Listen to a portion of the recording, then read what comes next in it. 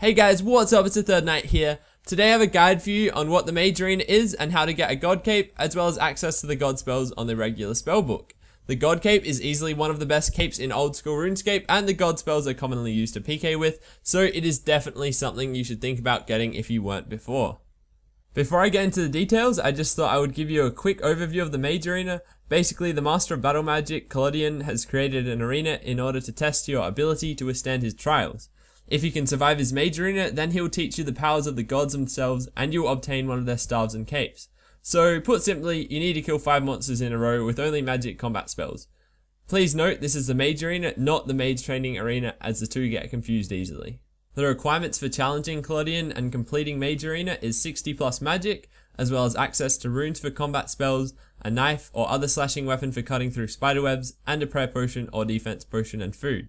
Players who have level 37 or higher prayer will find this an absolute walk in the park, as they will have access to the magic protection prayer, so that is highly recommended, as well as enough fire, air and death runes to cast around 100 fire blast spells. Now I'll explain 2 potential setups you can use for completing Mage Arena. The first is for a player with level 37 or higher prayer. So as you can see, Full Mystic will do absolutely fine. I have the Ardy gloves because I think they are a slightly higher magic bonus, Amulet of Glory, an Unholy Book which gives a healthy 8 plus prayer bonus, and a Team Cape because at the time I didn't have anything better, and I believe it gives a tiny bit of extra defense bonus, not that that's needed. In the inventory, I have 100 casts of Fire Blast, which is plenty, as well as a knife to cut through the spiderwebs should I need to run away at any point during the fights, and a prayer potion so I can keep protect from magic prayer on the entire time, and then also some emergency food in case your prayer drops or something similar. The second setup is aimed at someone who is only 60 magic and doesn't really have any other levels. It is a very minimal setup shown, so if you have the levels, feel free to use Mystic or the best magic robes you can and add it to what is on screen.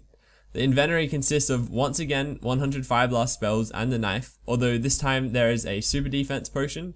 This will be useful for tanking the monster's hits and could be substituted for a regular defense potion if you're low on cash. You could also bring a magic potion to provide an extra boost to your magic level, and then the rest is all food. Lobsters is a very minimal food I would use, with sharks being the recommended food to bring, especially if you are 1 defense pure.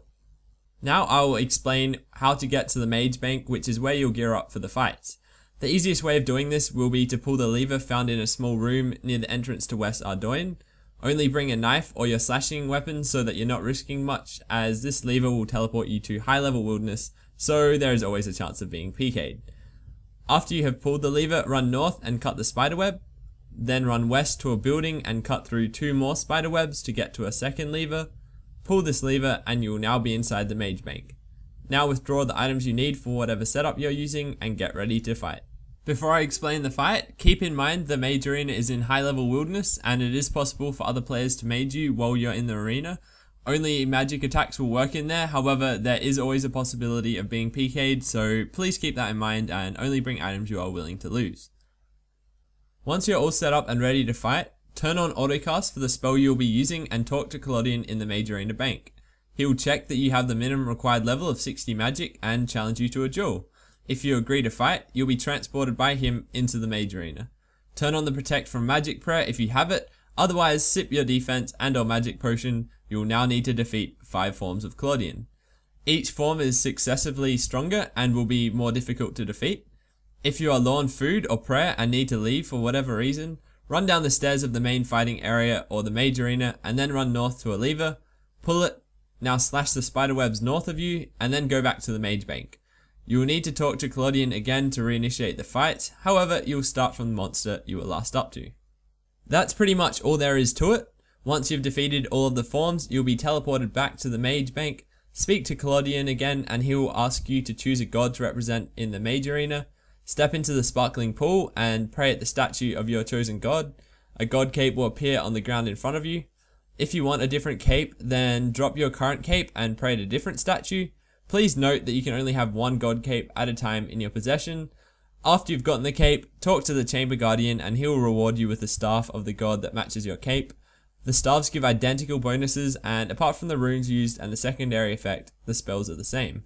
They have a max hit of 20 or if a charge is used, a max hit of 30, and after using the spell 100 times inside the Mage Arena, the spells can be used outside it as well. So congratulations, you will now have your God Cape and your God Staff. If you wish to use the spell outside of the Mage Arena, take some runes for the spell of your choice, as well as a slashing weapon or knife to cut webs, and leave the Mage Arena bank by the lever and go east to the other lever. Cut the webs and pull the lever to go inside the Mage Arena.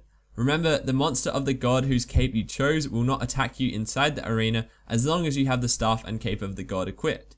The two other monsters of the gods you are not following will attack you and can hit up to 20s. Once you have cast the god spell 100 times, you will get a message in your chat that you now can cast the spell outside the Mage Arena. So that is the Mage Arena and the rewards of completing all of the activities associated with it. On screen now you can see the stats of the God Cape and the God Staves. I hope you found this guide useful. If you did, feel free to smash that like button and subscribe for future old school RuneScape videos. Thanks very much for watching, and I'll see you next video.